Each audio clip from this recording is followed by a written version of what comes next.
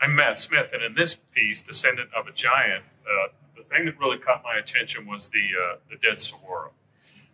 These things, they're like 70 years old before they even grow their first arm. So when you get a really mature saguaro like that, it goes through its complete life cycle of 150 to 250 years, it eventually dies and falls, leaving this skeletal structure that's common to these plants.